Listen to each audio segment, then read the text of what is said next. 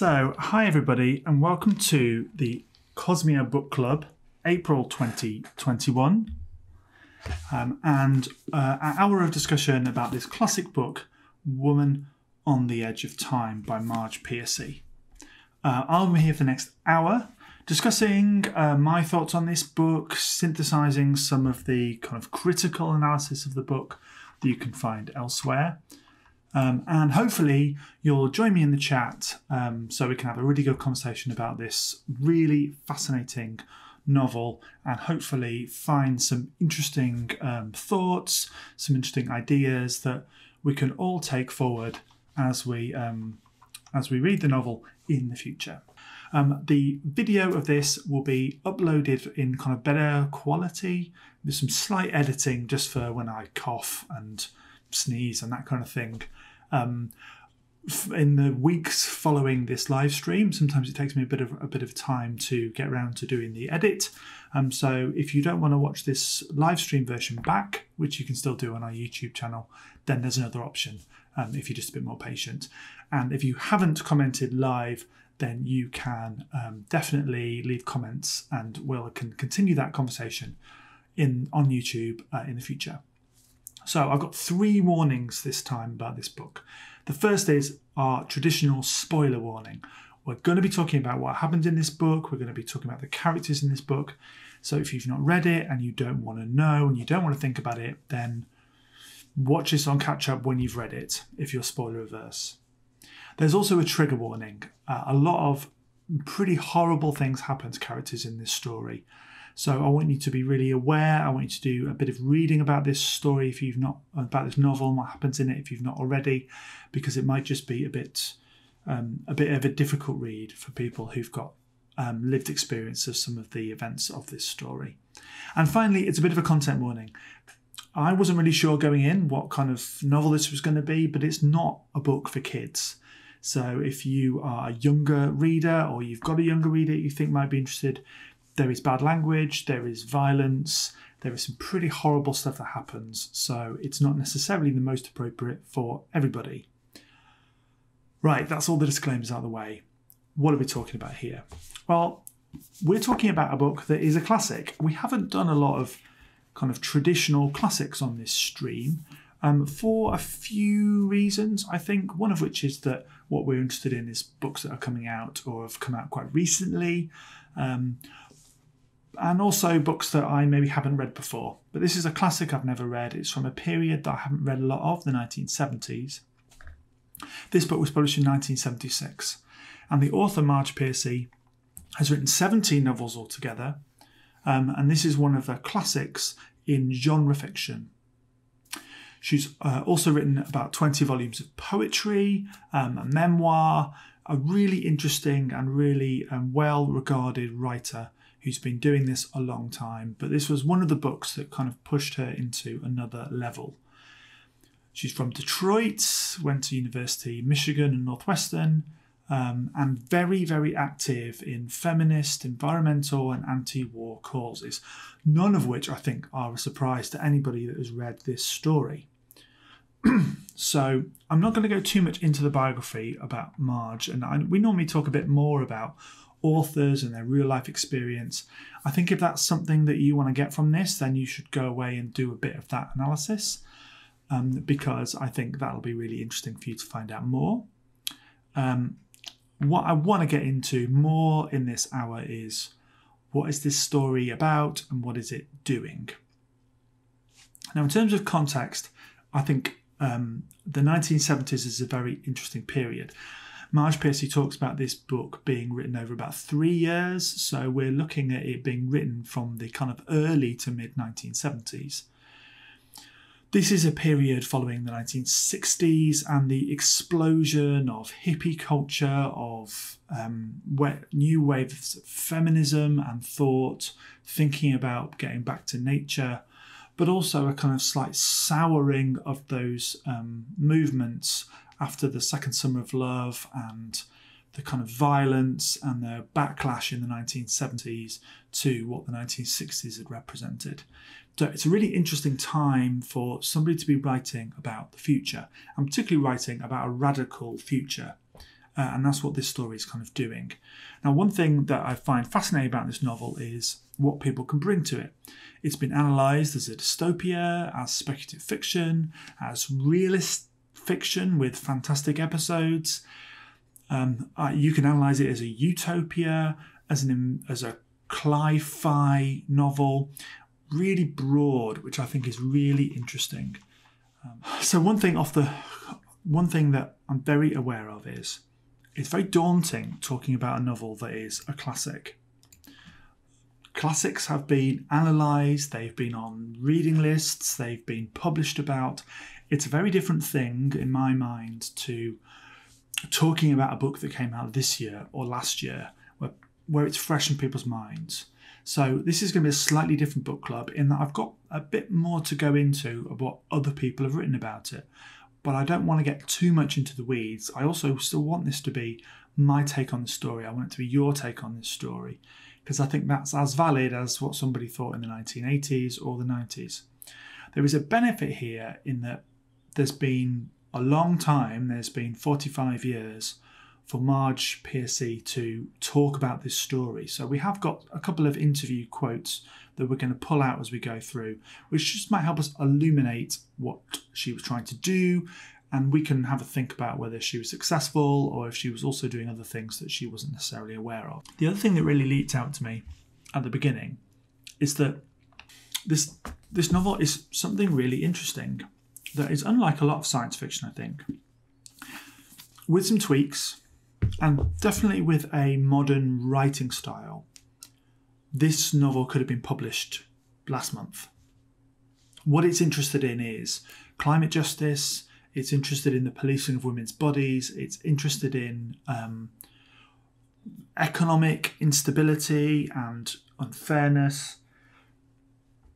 It's got 2 or 3 elements of it which are depressingly as current today as they were when she was writing.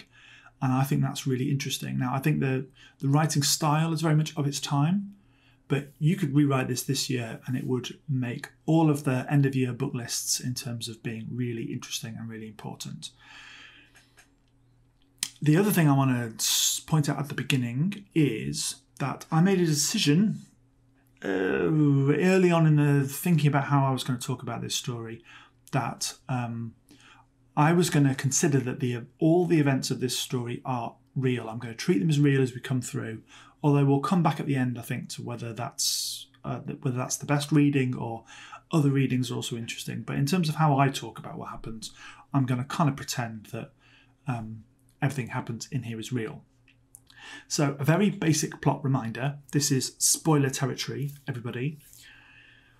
The plot follows Connie, or Consuela Ramos, and her journey through both her present, which is New York of the 1970s, and futures that she can travel to. And what happens is Connie is someone that's really struggling. She's on the fringes of society. She's been in a mental health institution and has been released, but is struggling to make ends meet. She's really at the bottom of society in many ways. And an act of heroism on her part puts her back in an asylum, as it's called in the novel. As we would say today, kind of mental health hospital or a mental health institution. And in the lead up to this, she discovers that she can communicate with somebody from the future. They've travelled to see her, and when then she is in hospital, what she figures out is that she can also travel to the future in some way. We'll get onto that when we talk about time travel. When she's in hospital, she eventually is put forward for a radical trial, which is going to impair her mental function. And the story follows that kind of slow edging towards that event, and also following her exploring more about this kind of futuristic world that she's got access to. I realise as I'm talking about this that the plot is something that's quite difficult to elucidate in an easy go. It's not necessarily a plot that is a kind of propulsive one. This novel, for me, is as much a mood as it is anything else. There are other kind of plot points we could pull out, but I mean that's the basics of it really.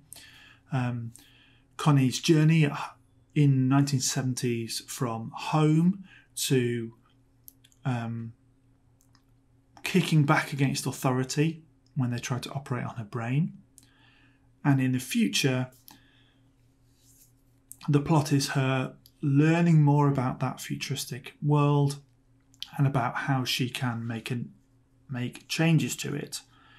And things happen in that futuristic world, but not necessarily the same kind of structured journey plot as you might get in 1970s New York.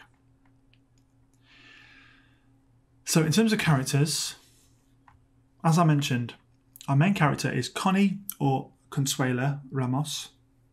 She is a Mexican-American who is living in New York and has had a pretty tough life. And we see the world through Connie's eyes. We don't quite have it's not a first-person perspective, but it's a third-person perspective, which gives a real sense of what she's thinking all the time. So for most of the story, this is it's her narrative, it's her journey, it's her experience from her viewpoint. The other, I would say, main character, although I think this is an interesting question in this story, is Luciente, who is the futuristic person that Connie interacts with. We'll talk about person versus him and her a bit later on. And then we've kind of got three other constellations of characters that are surrounding Connie at various points. The first one of those is Connie's family, her brother Louis, and her niece Dolly, and in kind of flashback or in her memory, her husband, her daughter, family that have been in her life, and mostly taken from her life at various points. We also have a community which is in the mental health institutions. This is other inmates, her friends, Sybil and Skip, antagonists, people she just kind of interacts with. Also then the medical staff, the doctors, the nurses. And then that third community are the people that live in the future, the people that live in Mattapoisett. Not just Luciente, but Jackrabbit and Bee and Barbarossa and all of those. So these three kind of communities that she interacts with at various points and has very different relationships with along the way.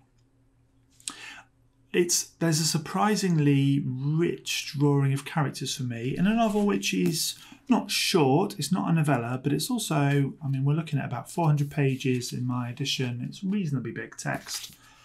You get quite a lot of character here, and I suppose this is something that is really evident from this novel, is that it's a character-driven piece. I mentioned it's not necessarily a plot-driven piece, it's a lot more of a character-driven piece. So what you do get is that sense of the people in this story. They're all very richly drawn, they all have their unique characters and their unique interests. And I think that's really interesting. I read a review of this that said you can draw all these characters kind of from memory. They all stand out as kind of different personalities, which I think is really clever and really interesting. Okay, and we'll come back to that, I think, when we talk about the themes and about the kind of what occurs to me sections. So I kind of mentioned these communities, and really there are two settings of which we interact with characters for most of the story. The first one of those is in the kind of New York mental health hospitals, asylums community.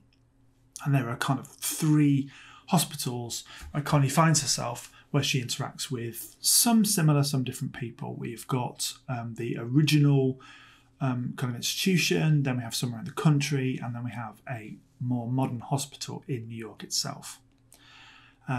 These are all different, but also similar. They're all kind of variations of the same mean and depressing and prison-like experience.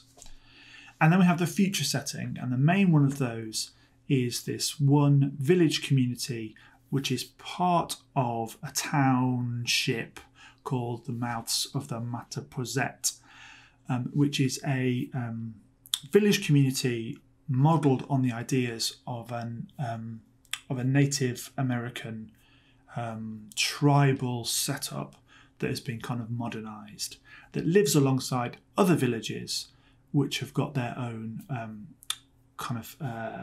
historically based cultures. And these are, in my mind, two villages. They both have their own customs, their own power structures, their own rhythms to navigate. And the first one, the mental health system, Connie's at an advantage. She's been through the system once before. And at least in the first two of those three places that she lives, the initial place where she goes to, and then in the country, she understands what to do and how to do it. It's somewhere she's very familiar with. And then the hospital is slightly different. The hospital is somewhere where she's having to learn how to navigate. And then we've got the future village, which has definitely got its own, completely to her, alien way of thinking and doing and operating. As in traditional with science fiction and fantasy, we see a different kind of community through that person's eyes. I think something that's really interesting about this story, actually, that it occurs to me, is that when the novel was published in the 1970s, in some ways the world that it was talking about was not alien to people. It was contemporary society. And the futuristic bit was the kind of alien place that we had to learn through Connie's eyes. I think maybe one of the reasons why it has done so well over such a long period of time is that it's written in a way that the historical bit, which to now to us is a long time ago, is still explained by Connie very effectively, which I think is really good. And I suppose also, especially when you look at the acknowledgements, Marge Piercy did a lot of research into the mental health asylum system in America at this time. So it's almost a piece of reportage. So perhaps that has given it a freshness, which means that we can hook into this in a way that we maybe wouldn't do otherwise.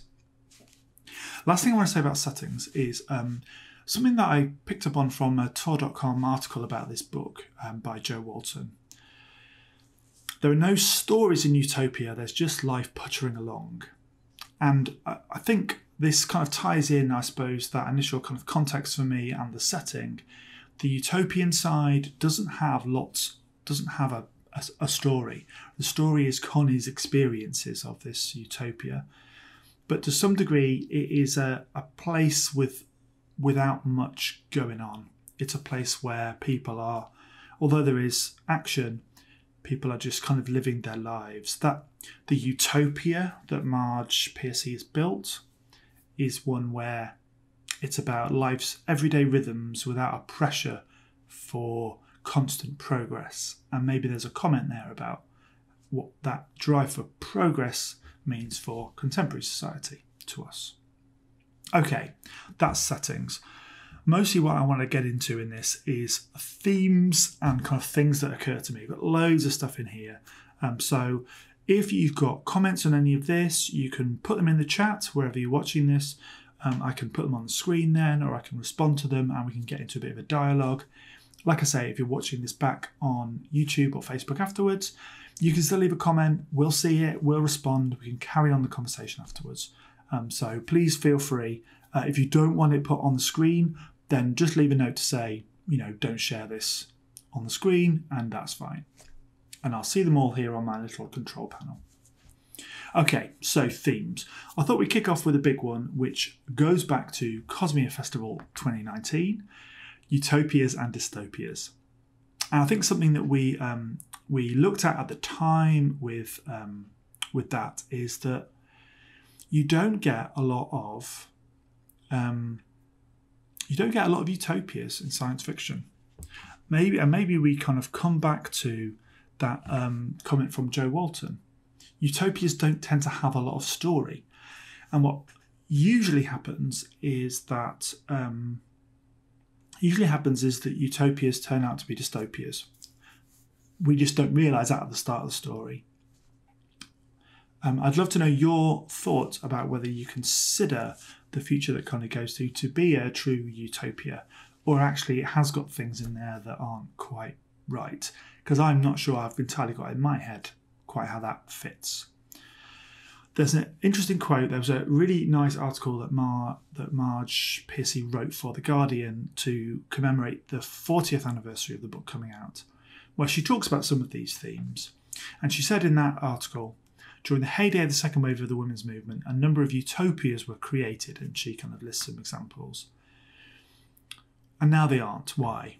Feminist utopias were created out of a hunger for what we didn't have at a time when change felt not only possible but probable. Utopias came from the desire to imagine a better society when we dared to do so. When our political energy goes into defending rights and projects we won are created and now under attack, there is far less energy for imagining fully drawn future societies we may wish to live in. So she is very much saying that what she was interested in writing was a utopia. That's what she's trying to do here. She's trying to model something that is a positive future. And I think what is really nice about how she's done this is that she's managed to do it in a way that still has a bit of drive. It still has an interesting comparison. It's not about necessarily satirizing the present with a future, but it's a different kind of thing. And she says in that article, the point of a novel about the future is not to predict it. I'm not pretending to be Nostradamus. The point is to influence the present by showing where you can go. We're not good about predicting the future. The point is to get people to imagine what they want and what they don't want to happen down the road, and maybe do something about it. And there's something quite fascinating here about the events of the novel. When we look at the residents of the utopia, they've realised they can connect with people over time mentally, and then they can do a version of time travel. We're going to talk about motivations later on in this video, but I want you to think about, as I'm kind of building towards that, or as I kind of get to that later, whether we think the residents of that future society are doing this to people in the past. Are they presenting a utopia so that people in the past have got something to aim for? Not necessarily about the technology or about the science, but about saying, listen, if you keep struggling, this is where you can get to. I think Marge is kind of writing this partly in a period where that period of writing about utopias is already starting to erode. The kind of protection of what's been gathered is already starting to happen. So is this novel partly a vehicle of saying to people involved in the struggle, listen, this is the kind of thing we can be aiming for. Keep this in your mind. We don't want to go back to where we were. We don't want to have that life that Connie's living. We want to go for this other one in the future. Keep your energy levels up. So there we go. Now, there is a question here about whether it is a utopia, and also, I suppose, whether that matters. There's quite a lot on this novel on Wikipedia, and there were some bits there that I kind of wanted to pull up, I suppose. And the first thing it talks about is social transformation. So maybe we're moving here from utopia into some of the facets of what a utopia is or what a utopia wants to do. And I think that there are probably three areas of society that she's interested in, which the utopia and the story are looking at. The first one of those, Wikipedia calls social transformation, but I suppose I kind of mean environmental and economic changes, and kind of climate socialism, I suppose. It's how we look at the natural resources around us and how we use them, and how we do that collectively. So that's the first one. I think the second one is about well, Wikipedia says feminism, but I think gender and identity is what we probably think about calling it today. And then the third one is about racism and about race in general. And all of these are incredibly resonant for a reader that's looking at this novel in 2021 and or last year. These are things that we're thinking about all the time as a society, but have kind of come to the surface in the last 2 or 3 years, which was thrilling for me reading this, feeling that resonance with what's going on at the moment. So let's start with that kind of political and economic transformation. We'll go in the order of Wikipedia, I suppose. So what we're kind of getting here is a social transformation of society after a kind of violent insurrection finally tipped over by environmental degradation and then through to war. And I think the argument that she's making is that if there is a core of idealism and energy, people that are looking to make a change, when the moment comes, if they've still got enough faith, they can make it happen. That's my view on what's happening here. You might have a different one. Please leave it in the chat. It's the connection between personal action and historical change. And I think considering that Marge Piercy was living in and lived through, when she wrote this, a massive period of social change and of people advocating for new rights and for new ways of thinking about the world, that makes a lot of sense to me.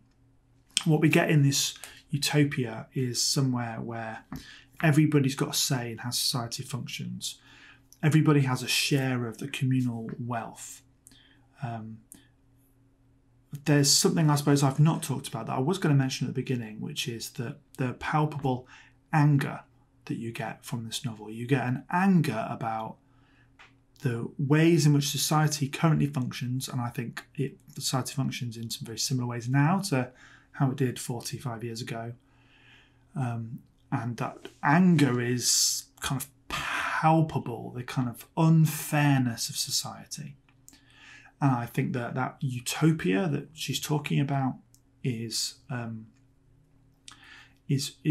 kind of the salving of all the things that make Marge Piercy the most angry.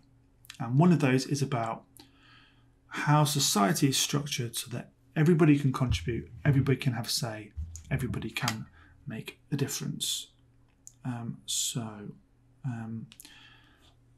love to know what you think about that side of things. The second one, that second kind of big theme, which Wikipedia calls feminism, I think is about gender and identity. So Piercy does talk about her future not being a utopia because it's accessible. Every idea that's in it was an idea that was apart from the brooders, apart from the kind of the birthing pools, everything that they did, apart from some of the technology, was available in the 1970s. And the ideas behind this society are the encapsulating, modelling the ideas of the women's movement in the 1960s and 70s. I think this is a very interesting and very it's a take on a futuristic or a speculative world that you don't often get them quite so tied to a political or a social movement. So I think that makes this novel kind of stand apart from a lot of the other books that we've talked about, just how direct it is. The Wikipedia article suggests that there are counterparts between the kind of present world and the future world. So there is Skip, who's been put in an institution because he's gay, and then Jackrabbit, who's bisexual and popular. The doctors in Connie's time are men, and in the future, women tend to be the ones who are doing the healing roles. And the positions of power rotate. There's no traditional parental power. which when you think about the scene with Louis and his children and the way that he is the kind of dominant bullying figure in that scene is really interesting. There is also something in this Wikipedia article about how the novel looks at the conflict between kind of feminism and commitment to motherhood and how that can be deconstructed, and maybe Piercy with the Brooders is finding a mechanism which would do that. I think something that's very interesting about this Wikipedia view is that it doesn't necessarily the novel's doing something more interesting with gender and identity here, I think. Because, and this is maybe where this mirror, where I want to deconstruct this mirroring, maybe that's a good way into it. So yes, Skip is been sent to a mental institution to essentially try and cure him of his sexual orientation. In the future, it's broader than just somebody being bisexual. There kind of almost is no sexuality in that way. There are no gender pronouns. These have been replaced by person and per.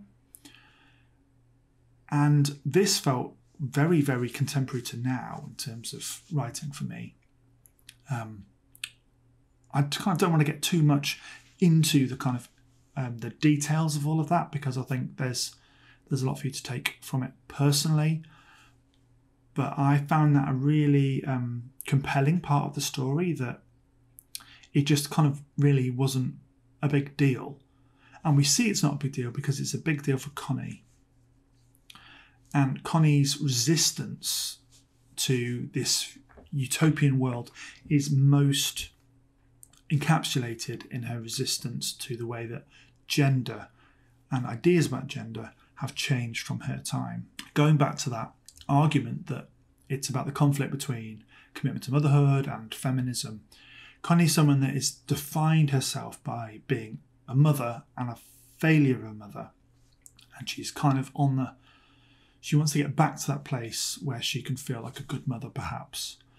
So to move to somewhere where that isn't part of society's makeup is profoundly disconcerting for her.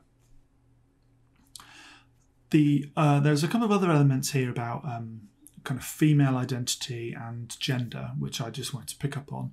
The first one of those, which is again very relevant for the last kind of year or so, is about women and the policing of their bodies. This is something that has been in the news a lot in the last kind of year or two, and it's something that kind of Marge kind of talks about in some of the writing she does, which is looking at the kind of erosion of rights, which you kind of get as kind of progress comes, and then it's kind of pushed back from people resistant to change in society. Women's choices about their own bodies is, particularly in Connie's time, is a strand that runs all the way through, and about her trying to reclaim a say in what she does and how she feels. There's that particularly horrific story about what happens to her when she has an abortion, and the just kind of sheer lack of control over even herself. That was incredibly emotive to me, and you get that kind of palpable sense of anger, I think, again, coming through. And then the last aspect we touched on a bit already is childbirth. So in this story, if you don't know or can't remember, women don't give birth anymore. There are brooders, which are essentially places where genetic material is mixed and then a baby is grown artificially, and then when born, 3 mothers of whichever genders want to get involved then raise the child. They're not necessarily genetically linked, they just look after the child. Now, I think Marge sees this as quite a controversial part of the story. I wonder whether we feel that way quite so much anymore. It felt to me that when you read it now, that idea has been perpetuated throughout lots of genre fiction. it didn't feel weird to me. It felt like a normal thing. It felt like just a kind of a trope of science fiction. So it's interesting that she still feels that that's controversial. I'm not sure. I'd love to know if you think that's controversial now. She did kind of note that if she wrote the novel again, she'd include a group that chose to give birth live, which was what she wanted to do in the original story, but she never put it in because of how long it took and getting all the structure right. And maybe it just kind of fell by the wayside as a note. I don't think the novel struggles for that, but maybe perhaps in some of the discourses that she wanted the novel to start, it would have been a useful thing to have as a counterpoint. And what it, I suppose, would have shown is that this utopia in the future, there is always a powerful element of choice. And as long as you don't hurt people, that people are allowed to kind of do what they want to do. As long as it serves the society and it doesn't hurt anybody, people can kind of follow their own story. So the final kind of element of this utopian vision and this utopian society is something that isn't necessarily massively picked up on in quite a lot of the discourse that I've kind of read about this story. It's not necessarily there in lots of interviews, but that's looking at the racism of the story. And this is something that's very palpable in the story itself. Connie is Mexican-American. She talks a lot in the story about how that influences her experience of the world, how her brother has tried to anglicise himself to kind of get ahead, and how that seems to be working. About how she's treated by people, about where she is in the pecking order of any scenario, whether that leads to some of the things that happen to her. And I think interesting that the utopian society is very deliberately tried to remove any risk of racism from the future. Now, one of the articles I read about the story did kind of pick up on this with a contemporary eye. One of the factors in that future utopia is that very deliberately ethnicity has been divorced from genes and skin colour. It's purely aesthetic. So there are communities who are based on older societies, Native American, what else have we got in there? There's the kind of Harlem. There will be all these kind of various types of what in the novel sometimes are described as primitive societies, but earlier societies, and particular ones that were interested in kind of cooperative, agriculture-based communities or communes. Something very popular in that period, people looking at societies that do things differently and trying to draw out from them elements that might make our world better. So very of the period, I think.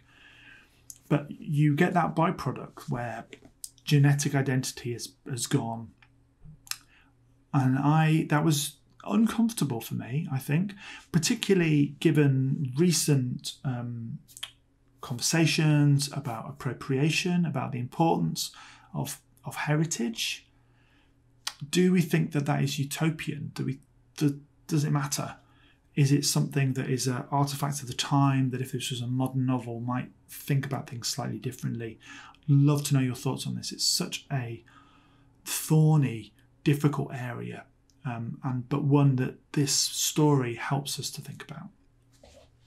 Okay, let's move off the heavy stuff a little bit. This is such a dark and heavy novel at times. I think it's easy to really get into those thorny issues. So let's move on to a different one, which is time travel. Hopefully a little bit lighter. So this is what Marge had to say in that article in The Guardian.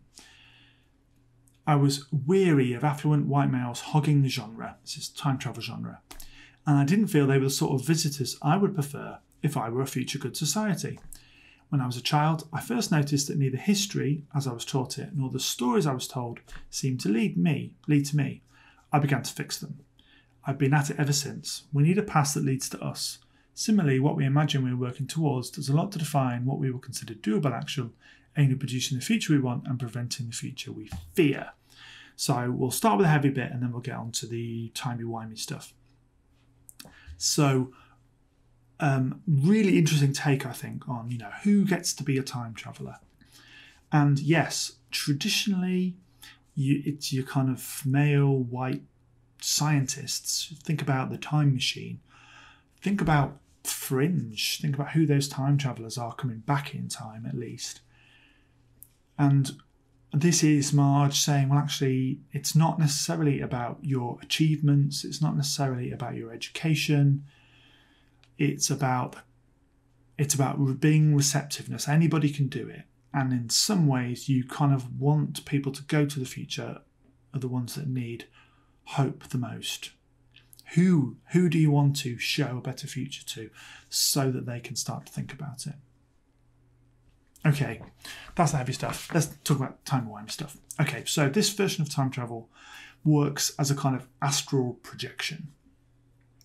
There is a mental connection between two people, or one person, or groups of people, I should say, because there is a moment where there's kind of three of them in this mix.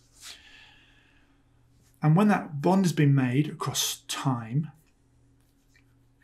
then one person kind of travels to the other person's time. They manifest themselves, and at least in the future, the person that's travelled to the future is corporeal. They can interact with the world. They can eat. They can drink. They can couple, as the novel says, with other people. But they don't take on nutrients. We don't really get a sense of whether they can die. So it's a bit of a kind of interesting experience, I think. And I'm not sure it's one that's necessarily logically consistent. If people go back in time, it's a little bit unclear whether they can be seen or not, or interact or not. It feels like they can't quite so much. Because I think when Luciente goes back, she just kind of is supposed to warm the chair at the very beginning.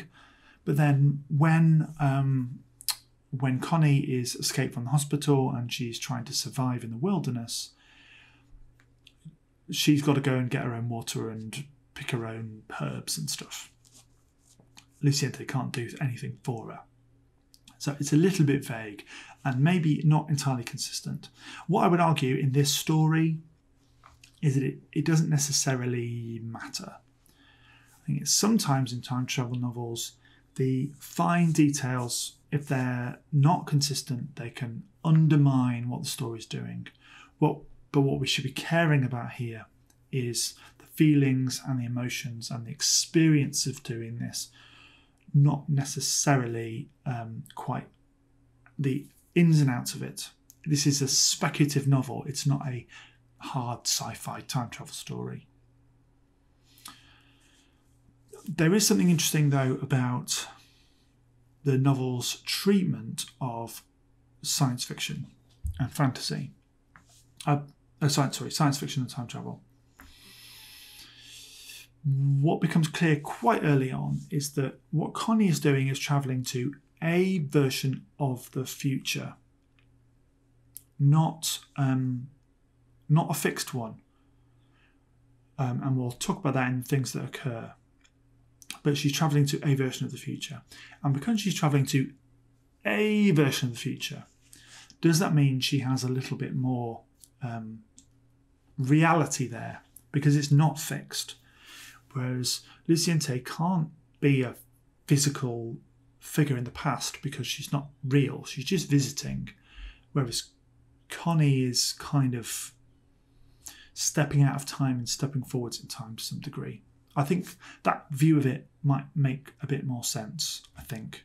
I'd love to know what you reckon in the comments. So that's the timey-wimey stuff. Like I say, I don't think I've left it till kind of this point because I don't think it's essential for the story. And as ever, I'm going to kind of finish on talking about things that occurred to me during the story. They tend to be what I put in my little notebook as I go through. We've already talked about the first one. We do get this kind of utopia a lot less often. As I mentioned at the beginning, this is a utopia which doesn't seem to have many flaws. I want you to bear that in mind as we talk about some of these other ones. The next question, or the next thing I want you to be thinking about or give your view on, is this future real? There's a very interesting passage at the end, which is Consuela and Connie's, depending on how you want to talk about her. It's her kind of hospital records, where she's described as being schizophrenic. And there's something that we haven't talked about because there just isn't time in this hour. There's a passage where Connie sees herself as different people that are based on the different settings she's in, so different roles she's in. She is Consuela, she is Connie. She kind of deliberately describes herself as different people. Is this because she's had a psychic break and she is different people? Does an act of violence lead to a psychic break, which leads to hospitalisation? And one of these personalities that she develops is someone that thinks she's in the future, when what she's really having is a seizure. Marge Piercy very deliberately leaves this slightly unclear. We only see, apart from that final bit, Connie's interpretation. And I think what's quite interesting and what clever is putting those notes at the end, having experienced the doctors in the story, their callousness, their lack of listening and their lack of paying attention to somebody physically, mentally, the treatment of patients as kind of laboratory animals rather than people. You immediately distrust any conclusion they've reached about somebody. They've got no idea about Connie's internal world. All they've got is the external sense of it that she wants to put out there. For me, that suggests that this is real, that utopia is real. She's having this experience. But it is slightly left unsaid. As I said at the beginning, I'm treating this like it all happened. Otherwise, it's not a science fiction, speculative fiction novel for me. It's just a novel. And this is a science fiction, fantasy and speculative fiction festival. So we're going with it. Another thing that occurred to me, or that I was trying to consider, was why Connie? Why go back to Connie? And about halfway through, I made a note in my little book to say, why are they coming back? Why are they doing this? And about 3 pages later, I got an answer. I think perhaps Marge realised that this was the point in the novel where she had to start explaining that, or I was just very lucky. Why Connie? We'll talk about that in a minute. Who else are they going back to speak to? And what are their motivations? We'll start with why Connie. And Marge Piercy talks about this a little bit. She talks about about wanting to, as we mentioned before, about giving other people the chance to be time travellers that normally had that experience in science fiction stories. So I think that features in there somewhere. Who else is a more interesting question? I think they mentioned 5 people that they're currently communicating with. We never meet any of the rest of them. As far as we're aware, we don't meet any of the rest of them. And there's no sense really if they're all from the same time period. One thing that Luciente explains, or that they explain in the future, is that there are these kind of cruxes of time, these kind of points where things might go one way or the other. And she's at one of these. And what they're trying to do, perhaps, is try and make sure that the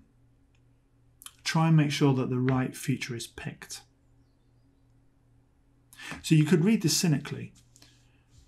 Are the people of the future grooming Connie to kill the doctors? Or are they just trying to And the motivation for doing this, I had to have a think about it. I thought about this. The motivation is that the stalling of this kind of scientific kind of progress means that people will then be ready to rebel when the time is right. They've just got to keep the hope alive. They've got to keep resistance alive for the moment when they can make a change, and that their world is the result of enough people being ready to do something else when the time comes. So they might be doing this in a benevolent way. They might have just be saying to as many people as they can in the past, listen, keep the faith, do what you do, it's all going to be worth it. This is what the future looks like. But more cynically, they could be identifying people linked to specific events like these doctors and their experimental surgery, finding the people involved to then say, listen, not deliberately, but you're going to have to do something about this.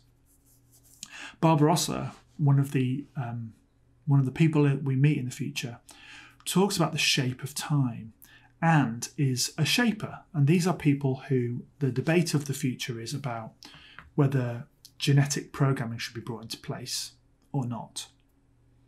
So there might be some subtle links here which suggest that there's already been an argument, which is that this kind of shaping, this deliberate interfering in the past is something that they, as a society, they need to do. And this is all just part of the reality of building the future they want. And as much as the utopian people are very open and very warm and very emotional and cooperative, there's a hard edge to them as well. And the hard edge is something that Connie doesn't investigate, even though we might want to do if we were there. And so let's talk about the ending. Did Connie succeed or fail? This is one of the open questions of the story. So success might be, in this kind of context of crux points and shaping of history, shutting down the experiment and just keeping humanity going long enough to eventually make a change. Or did she fail? And by fail, she lost her empathy. So Connie has been through hell. And right there at the future, she's had a moment, but she's retained her humanity. The Connie of most of the story is one who, despite being ground down, she's got hope for the future. She's got agency to make a change. But at the end of the novel, and she's receptive. She's receptive to communication with the future. She is, you could see her as being a model of humanity on the path to the humanity that we see in that utopia. But if that's the case, and if what they're trying to do is just inspire more people to be like them, then she's failed. Because at the end of the story, she's lost her empathy. And by losing her empathy, has she lost her connection to the future? Or have they lost interest in her because she's killed the doctors? It's confusing, and I don't think there's a right or wrong answer. One thing that I did want to point out, which I spotted, there is a moment in the story where they talk about the wandering players. This kind of festival of the past, where they kind of play act at the past, at historical events, even though they've kind of got them wrong. And one of the Wandering Players productions is called When Time Frayed, and it's set on one of the space stations. Now, does this suggest that there's been an incident which has fractured the fabric of space-time, which means that this kind of astral projection can now happen? Was this an experiment gone wrong? Or was this a byproduct of something else? The other thing I noticed is that when they're talking about going back in time, the way that Connie's friends from the future describe it as, we can't go back and change the past. And the we is italicized. And often when it's a collective noun and it's italicized in the future, it's because they're talking about the people on Earth and the people in space. If they're them, it's an italicized them. So does this one kind of throwaway sentence and that Wandering Player's script suggest that the kind of the dystopia, the dystopic future, have they been experimenting with time travel so they can go back and change the past? And then the way that they've done that means that they can. And all that the empaths, cooperatives on Earth can do is astral project, go back and try and kind of counteract. Which is fascinating to me, because if the kind of cyborgs in space who are fighting a war against humanity can go back in time physically to try and change things, that is basically Terminator. So did Marge Piercy invent the idea of Terminator? I'll leave that up to you. I don't think there's a right or wrong answer. I don't know if she would know the answer. There's just these little hints that you can pull out. So some final things to mention. We are going to go slightly over time. I hope that's okay with everybody. This will be edited down to a tight hour, so I won't worry about it too much. Some other little things that occurred. There was a lot of music and poetry in this. I think you can definitely tell that Marge Piercy was a poet as well as a writer. There's lots of stories. There's lots of music lyrics in here. It's not something I tend to enjoy in stories, so I probably haven't spent enough energy unpicking how relevant they are. If you've got theories and ideas on the music poetry, leave them in the comments, because I need educating on that. Secondly, there are some brilliant lines in this, some really cool writing. I love this phrase quite early on. Ridiculous to live in a place where the taste of your own soul food was priced beyond you. Now, this is an interesting sentence for me. It's interesting because you can feel Connie's annoyance at that. It's something that is even more relevant today than it was then, the appropriation of cultures. But if Marge is sharing Connie's anger for that sense of appropriation of cultures, how can she also model a utopia where there is no soul food anymore? There is nice food, but everybody kind of shares the same kind of blanket culture. I'd love to know what you think about that one.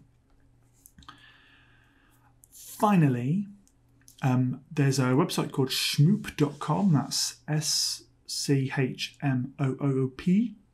2 O's there, .com.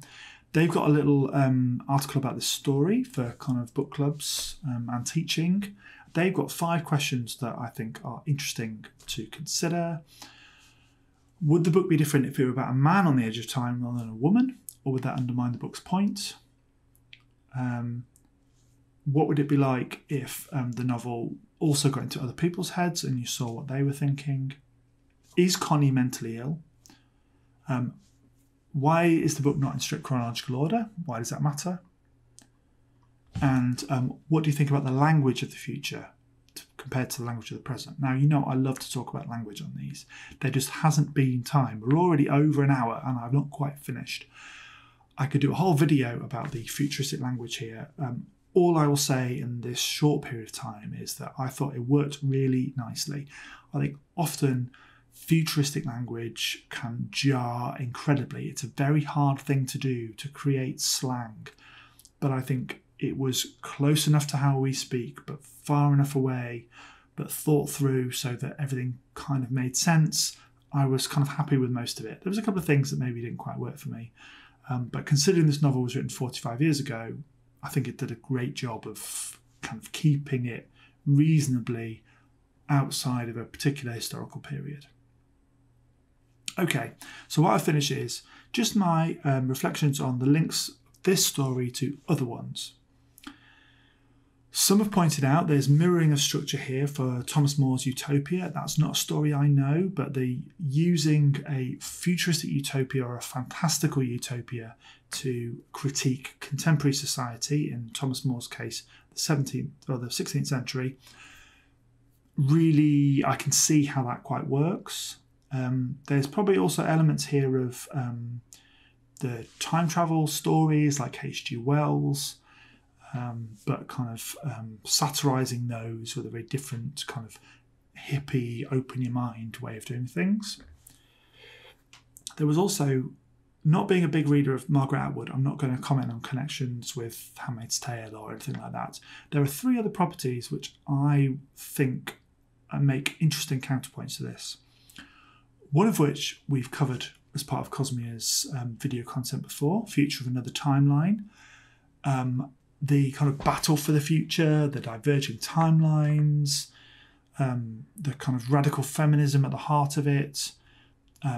They are a really interesting 2-piece, these stories. And I think if you're going to read this, and if you're not, then those 2 novels, I think back to back, would make for a fascinating dialogue. It's a similar idea, but done very differently. And I think that's something that I can see the debt that Future of Another Timeline has to Woman on the Edge of Time. We also have 12 Monkeys. I think that kind of mental health and time travel side. Obviously, 12 Monkeys is a very different kind of story, but I do think there were some interesting connections there thematically. And the final one is not a genre one. If you've not, I'd highly recommend you read John Ronson's Psychopath Test, which talks about the ways in which the mental health sector stigmatise people's mental health and try and categorise it and treat it with medication. And we're living in kind of the end game of what Connie's going through here. Not just treating people as if they're depressed, not offering people therapy, just medicating them and doing the wrong thing, not treating people who've got mental health issues as people, but treating them as kind of experiments, essentially. So I think there's some really interesting things in that non-fiction story that Marge Piercy was also exploring in the 1970s in the system that she's kind of tearing down. So that brings us to an end of this slightly longer book club. I hope that's not been too much of a problem for you. We'll be back next month with another story. If you want to support the channel, if you want to give us a little bit of income to help us pay for our streaming service and all the other bits and pieces, or just generally support the festival and how it runs, there is a link on the screen to our Ko-Fi. You can just leave a small donation there. That would be really appreciated, and it does help us, pay for all the bits and pieces we need to run this channel and to run the festival, which we make as free as we physically can. In the meantime, go and enjoy the sunshine if it's sunny where you are. Make sure to leave comments in this and continue the dialogue about this story. We'll stay safe, and we will see you next time for the next instalment. So for now, see you later.